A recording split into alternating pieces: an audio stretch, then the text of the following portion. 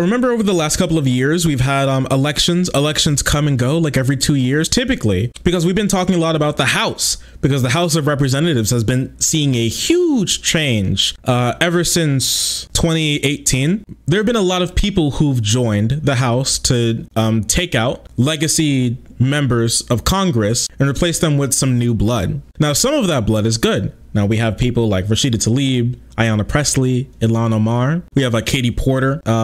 She's been in for a little longer. AOC. We have people like that, and that's great. But there's also another group of people who have joined, right? We have our Madison Cawthorns. What was it? He went to Hitler's like vacation home and said it was the greatest thing that he's done in his life. Just curious things. That, and he cheered on the riot at the Capitol. Just very, very curious person. Marjorie Taylor Greene, who says that the Jews are using their space lasers to cause fires in California. But one person that we're going to be talking about today is Lauren Boebert, who comes from the really big congressional district, I think the southern big congressional district in Colorado. It's a safe district, so she's not going to be losing her seat anytime soon, at the very least to a Democrat or something along those lines. But she is a very curious person, curious indeed. Now, I remember we looked back into Lauren Boebert's history, and you know what was like super interesting was that we found out that Lauren Boebert is the wife to, I forget his name, but like, Mr. Boebert, obviously, right? But that's not curious. The curious thing about it, you're right, she is from Rifle, Colorado, which is fucking hilarious, okay? She is from Rifle, Colorado. Here, one second. Sorry. I was texting Conyer. It's their birthday stream, and we were going to be joining them for their birthday stream. I have no opinions on Conyer's physical appearance, nor do I have any opinions on anybody else who streams physical appearance. What's curious about Boebert is that back when she was 17, because there's like a criminal report on this, back when she was 17, she was at a bowling alley. Her now husband, who is I think 21 or 23 at the time, whipped out his dick in front of her and her like group of friends, and then he was arrested for it. And apparently she liked what she saw, so then they got married like sometime later. This is real, this is true, I'm not joking, this actually happened, which is probably one of the most curious backstories of any House member at the moment, except for maybe Cawthorn. Cawthorn's kind of crazy. Can I find the report really quick? Lauren Boebert's husband did jail time for lewd exposure in a bowling alley when she was there. They're in a bowling alley in 2004, and he whipped his dick out to her and her friend in a bowling alley. So yeah, that's it was love at first sight, man. She was also found guilty of resisting arrest. She does seem like the type to try and fight the cops over something. Yeah, you think those balls are good? Check out these. So Boebert's an interesting character, and she's a right-wing nutcase because she's had some very interesting things to say while she was doing a talk for a campaign break back in Colorado in her district, which, I mean, that's nice. At least she was at least speaking to her constituents. She wasn't saying the best things, because one thing that she's doing is trying to say that Biden isn't the real president. Let's just take a look at this clip really quick. And the last time I was with President Trump, well, I did have a fancy little red dress to show off. Woo! Sexual harassment. Yeah, when I was with Trump, I had the best little red dress. Like, what? Huh? I was sitting in his office in Florida, the new White House. Yeah. The real White House. The real White House, yeah. That's where everybody seems to be. I don't know. Fucking ew.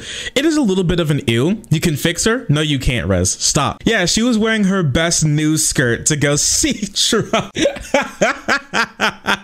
Oh no. You guys remember when like Marjorie Taylor Greene like felt up her cardboard cutout of Trump that she brings everywhere with her? You guys remember that, right? We never did a story on it. If we're doing random stories from like the new Republican Congress people, then I want to look at this one real quick.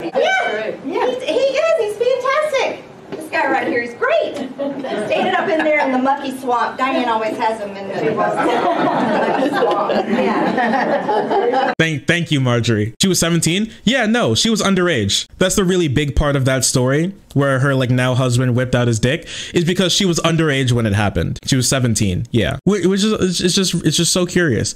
It's just so incredibly curious. And she's still pushing the big lie, which is that the election was rigged. She's still doing it. It's crazy how these people have the same exact talking points and they'll never switch from this. this. And I asked him, what else can we be doing? He said, everything you're doing. What you're doing is exactly what you need to be doing. Objecting on January 6th was absolutely the role of Congress. Those states that illegally mailed out millions of ballots, changed election laws outside of the state legislature, that was unconstitutional and illegal. And now, because Congress didn't have enough guts to actually do their job correctly, now we're chasing 10,000 ballots here and 20,000 ballots there. But millions of ballots were mailed out illegally right in front of all of our faces. What the fuck are you talking about? You're right. Name one law that's illegal. What do you mean? Unconstitutional and illegal. Oh my gosh, it's not even just unconstitutional. It's super illegal and unconstitutional. Who could have seen this coming? This is just not true. Legislatures passed laws that would open up things like you being able to get mailed ballots because the pandemic was there and they still want people to be able to go out and vote, or at least good politicians do. Lots of Republicans didn't. Because they benefit from that typically. With that being said, the election was not rigged. And yeah, you were chasing a couple thousand ballots. You know what happened when they tried to chase a couple thousand ballots in Arizona? Trump lost ground. You know what happened when they tried to chase a couple thousand ballots in Georgia? Trump lost ground. At the end of the day, like when this happens, the vote was more or less pretty correct. And even though some states were pretty close, I mean, Trump lost. And there's nothing that you can really do about that. You can get upset, but I mean, he was not illegally kicked out of being the president. Joe Biden is not the illegal president. And you can just keep coping and seething, I guess. That's not the worst part of what's going on here. It actually gets much worse. So let's talk about this really quick, okay? So Lauren Boebert didn't only want to talk about Biden and Trump, okay? She wanted to talk about the squad as well. And she wanted to hone in on one member of the squad in particular. Can you give a guess? Can you get a guess? Take a guess who she wanted to really hone in and talk about from the squad, who she really thinks will rile up her base for some support. The one with the funny hat? QAnon MILFs. I had a few QAnon MILFs in my day. Omar? It was indeed Omar. So Lauren Boebert recalls a story that she had when she was in the presence of Ilhan Omar and Capitol Police, and she's gonna walk you through her little like stand-up bit. Let's hear the lady out. I have an Ilhan story for you. So, the other night on the House floor was not my first jihad squad moment. That's so interesting. That's so cute. The jihad squad, huh? Wow, jihad squad. I wonder what that's about. Who could have seen this coming? Well, let's listen to a little bit more of it. I was getting into an elevator with one of my staffers. And he and I we're leaving the Capitol, we're going back to my office, and we get in the elevator, and I see a Capitol police officer running hurriedly to the elevator. I see fret all over his face, and he's reaching, and I'm like, what? The door's shutting, like, I can't open it. Like, what's happening? I look to my left, and there she is, Ilhan Omar. Oops. And I said, well, she doesn't have a backpack. We should be fine.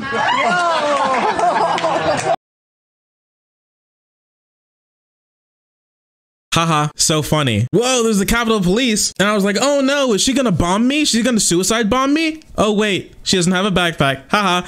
Bro, what is wrong with you? POV, you're a conservative and you don't want to be called racist. If you don't want to be called racist, if you don't want to be called, like, say that you hate Muslim people, then you wouldn't be pulling shit like this. How she not face consequences? She literally just said this, so it hasn't made it through Congress yet.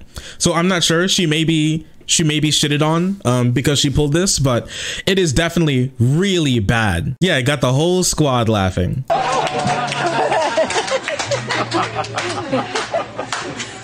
So we only had one floor to go, and I was like, do I say it or not? I looked over, and I said, oh look, the jihad squad decided to show up for work today. Woo, yeah. So I was sitting in the elevator, and Ilhan Omar was just literally minding her own business, and then I called her a slur. Woo! Yeah, let's go! What absolute goons, dude. What awful human being. How can you unironically sit there and be like, yeah, so she looked like a terrorist. Woo, yay. Wow, it's so funny. Man, conservative the right is getting better at comedy and the left is scared. I'm scared. That's why I'm talking about this, because I'm just so scared of them truly making the great cultural comeback off the backs of their killer comedy. Haha, I saw a white male and was he gonna start a pedo ring? Whoa, I saw a white male in a coat earlier today and I was like, whoa, hope he doesn't do a mass shooting. Woo, yay. Nice. Don't worry, it's just her staffers on Twitter that talk for her. She's not tough in person. She doesn't, yes. So it's just her staffers who stay tough on Twitter. In real life, when I call her slurs in the elevator, she doesn't even try bomb me. Okay. There's a little bit of interaction with these folks there. I saw Matt Gaetz in the elevator and the Capitol police officer was running in and I turned to my left and I saw Matt Gaetz and I was like, well, there are no children here. What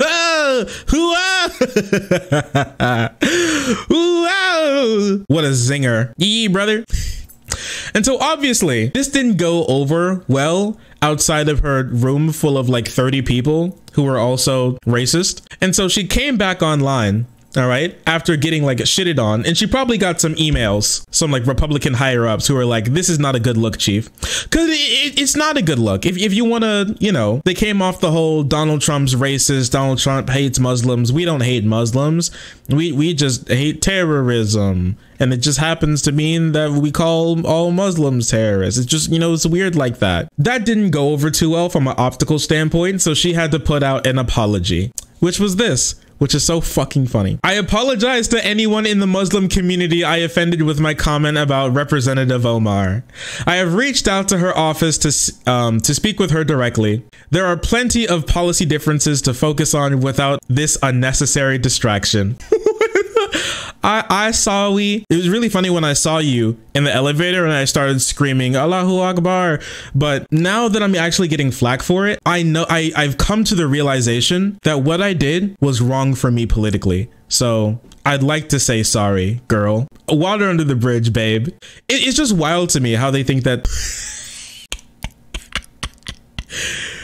It's just wild to me how they think that this is just something that you can just do, you can just get away with. And it's even more sad that this is something that's so acceptable among like Republicans that they just cheer this. This is something that they just cheer. Woo, yeah, let's get her. Woo. Yeah, listen, guys, I don't want my racism to distract from my garbage politics, so I will have to say sorry. Didn't mean it. It's just so sad. It's so ridiculous that this is something that's actually happening. And I talk about this every once in a while, but I do think it's going to get worse because as Republicans get pushed into the corner and as it becomes more and more difficult for them to actually make strides in the country because they're going to become more and more irrelevant on like a national standpoint as the country changes because we're getting less conservative and there's more brown people. So, you know, and they typically aren't treated too well by conservatives.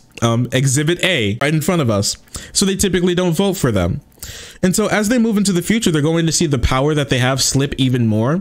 And so now basically 2020 was a test run for what they're going to be doing in the future, which is basically every time they lose an election, they say it's rigged. And even every time they win an election, they'll say it's rigged because the Democrats wouldn't have gotten any votes if it was a fair election, I guess. And this is what we're going to be dealing with. And that's going to lead people to be more violent. Because let's be honest, if you actually believe Lauren Boebert here, because it's stupid just listening to her. But if you think about it, like actually, like if you genuinely believe that the Democrats are stealing elections, that they're putting through all of these fake ballots and they're forcing election results that aren't true and aren't real and they're stuffing ballot boxes, that's a complete affront to our entire country. That's jeopardizing the entire country if that's actually the case. It's not, but that's a massive thing. And obviously people will take that seriously. It's no different from like Tim Pool, who does Civil War drumming. Like, oh, they're going to come. Biden is going to send black people to your house and they will kill you. And the police won't do anything about it because they'll be like, whoa, I'm black. And the police will be like, oh no, we can't stop black people. Historically, we've always treated black people better than white people. No. So yeah, in their like made up wild fantasy world, that they live in, if they believe this, they're going to get more violent. And we've been seeing it tick up, and I don't think it's going to go anywhere with right-wing militias, with right-wing violence. It's not going to be something that's just like a little blip. Ever since 9/11, right-wing violence has been going up, and it's been going up steadily and staying pretty consistent. And that's not going to be any different because of rhetoric like this, because of people like Boebert and the people who support her keep this stuff going. It only makes the country worse. Do you think we'll see the collapse of our democracy in our lifetimes if this trend continues? No, I don't think so. America's pretty our institutions are incredibly resilient. They're very strong. Now, there are a lot of problems with them, but they're pretty strong, right? Because a coup attempt by the president of the United States and his supporters got completely shut down. There's lots of things going on that will not allow some stuff like that to happen. There are a lot of really shitty people who are Republicans, but there are a lot of Republicans who aren't this insane, who won't support stuff like this. And that's why the Supreme Court struck down all of Donald Trump's attempts to overturn election results. Because and all of those results and all of those decisions weren't the Democrats plus 2 Republicans. It was unanimous decisions.